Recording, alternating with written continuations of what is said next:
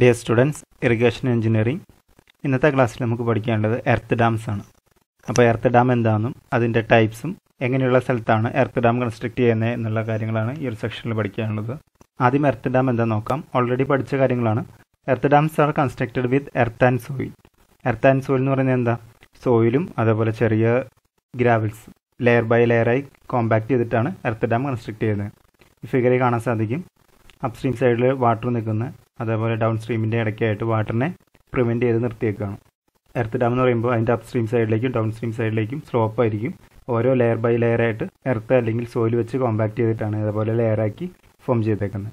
എപ്പോഴും ട്രപ്പീസോഡൽ ഷേപ്പ് ആയിരിക്കും cross section എടുക്കുകയാണെങ്കിൽ. ഹൈറ്റ് എന്ന് പറയുന്നത് ഏകദേശം ലെസ് ദാൻ 30 മീറ്റർ. 30 മീറ്ററിന് താഴെയുള്ള ഹൈറ്റുള്ള ഡാം മാത്രമേ എർത്ത് ഡാമായിട്ട് കൺസ്ട്രക്ട് ചെയ്യുള്ളൂ. അപ്സ്ട്രീം സൈഡിലെയും ഡൗൺ സ്ട്രീം സൈഡിലെയും സ്ലോപ്പാണ് ഇവിടെ കൊടുത്തേക്കുന്നത് 2:1. അപ്സ്ട്രീം സൈഡിലാണെങ്കിൽ 2:1 to 2.5:1 വരെയുള്ള സ്ലോപ്പാണ് കൊടുക്കുന്നത്. ഡൗൺ സ്ട്രീം സൈഡിലേക്കാണെങ്കിൽ ഏകദേശം 3:1 ആയിരിക്കും കൊടുക്കുന്നത്. അതേപോലെ ടോപ്പ് വിഡ്ത്ത് എന്ന് പറയുന്നത് ഏതാ? ക്രസ്റ്റിൻ്റെ വിഡ്ത്താണ്. പാത്ത് ഉണ്ടാവും, റോഡ് വേ ഉണ്ടാവും. അതിൻ്റെ വിഡ്ത്ത് എന്ന് പറയുന്നത് 1.5 to 7.5 മീറ്റർ വരെയും കൊടുക്കാറുണ്ട്.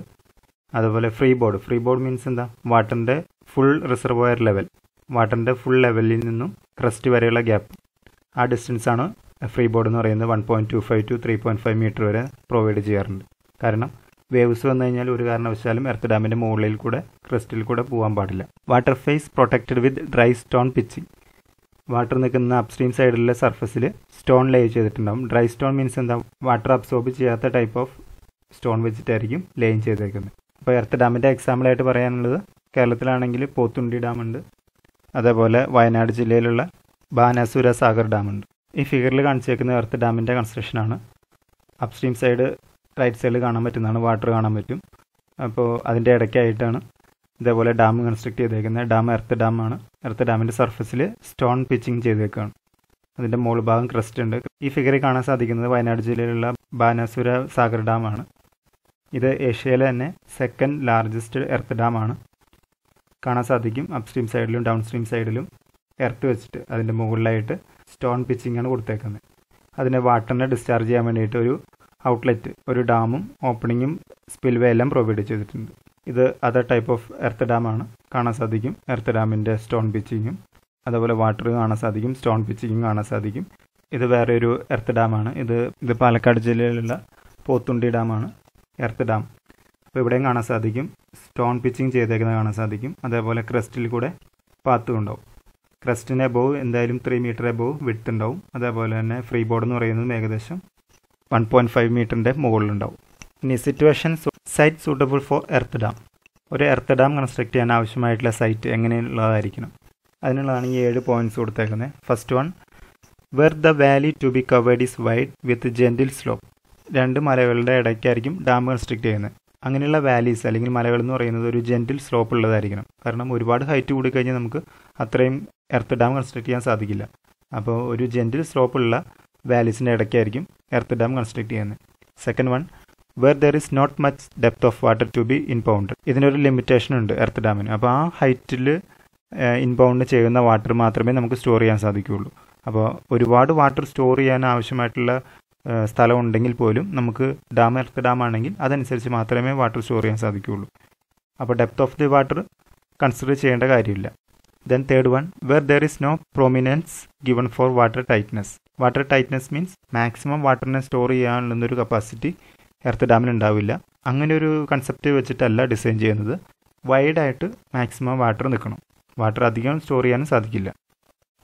Fourth one, where there is ample for forming the section as earth dam needs a wide space.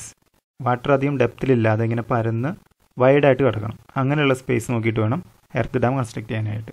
Fifth one, where the spillway need not be provided in this section. അപ്പോൾ earth ഡാമിൽ സ്പിൽവേസ് കൊടുക്കാൻ പാടില്ല, അല്ലെങ്കിൽ overflow ഉള്ള earth dam കൊടുക്കാൻ പാടില്ല. അപ്പോൾ അതിനുള്ള സാഹചര്യങ്ങൾ വരികയാണെങ്കിൽ അതനുസരിച്ചുള്ള സെക്ഷൻസ് വേണം ചൂസ് ചെയ്യാനായിട്ട്. ബാനാസുര സാഗർ ഡാമിലാണെങ്കിൽ പോലും എർത്ത് ഡാമിൻ്റോട് ചേർന്ന് തന്നെ സെപ്പറേറ്റ് സ്പിൽവേ ആണ് കൺസ്ട്രക്ട് ചെയ്തേക്കുന്നത്. അത് കോൺക്രീറ്റ് ആയിരിക്കും. Then sixth one, where the durability is not A prime factor. Durability means എന്താ? Life span. അപ്പോൾ ലൈഫ് സ്പാൻ ഒരു കാരണവശാലും അതിൻ്റെ ഒരു മെയിൻ ഫാക്ടർ ആവാൻ പാടില്ല. കാരണം ഏത് സമയത്ത് വേണമെങ്കിലും ഫെയിലർ ആവാം എർത്ത് ഡാം. അതുകൊണ്ട് ഡ്യൂറബിലിറ്റിനെ ഡിപ്പെൻഡ് ചെയ്തുകൊണ്ട് ഡിസൈൻ ചെയ്യാൻ പാടില്ല. where the materials like stone, slit, clay and sand are available in plenty. Earth ഡാമിന് construct ചെയ്യാൻ ആവശ്യമായിട്ടുള്ള സ്റ്റോൺ, സ്ലിറ്റ്, ക്ലേ, സാൻഡ് ഇതെല്ലാം ആവശ്യത്തിനനുസരിച്ച് ആ സൈറ്റിൽ തന്നെ അവൈലബിൾ ആയിരിക്കണം. അങ്ങനെയുള്ള സ്ഥലം നോക്കിയിട്ട് വേണം എർത്ത് ഡാം കൺസ്ട്രക്ട് ചെയ്യാനായിട്ട്. ഇനി അടുത്താണ് type of earth dam. Method of construction അനുസരിച്ച് രണ്ടായിട്ട് ഡിവൈഡ് ചെയ്തിട്ടുണ്ട്. അതിനകത്ത് ഫസ്റ്റ് വൺ ആണ് rolled fill dam and second one hydraulic fill dam. അപ്പോൾ അതിനകത്ത് ഫസ്റ്റ് വൺ നോക്കാം. റോൾഡ് ഫിൽ ഡാം എന്താണ്? Constructed by mechanically compacted layer using earth moving equipments. ഓരോ ലെയർ ബൈ ലെയറായി സോയിലും അതേപോലെ റോക്കും ഫില്ല് ചെയ്ത് അതിനെ കോമ്പാക്ട് ചെയ്യുക. എർത്ത് മൂവിങ് എക്വിപ്മെൻറ്റ്സ് ഉണ്ടാവും, റോളർ പോലത്തെ എക്വിപ്മെൻറ്റ്സ് ഉണ്ടാവും, അത് യൂസ് ചെയ്തുകൊണ്ട് കോമ്പാക്ട് ചെയ്യുക. ലെയർ ബൈ ലെയർ ആയിട്ട് കോമ്പാക്ട് ചെയ്യുക. അതിനെയാണ് റോൾഡ് ഫിൽ ഡാം എന്ന് പറയുന്നത്. Then second one hydraulic fill dam. The materials are excavated, transported and placed by hydraulic method. It is then washed into final position by water jets. Pipes called flumes are laid along outer edge of the embankment. The soil material are mixed with water and pumped into the flumes.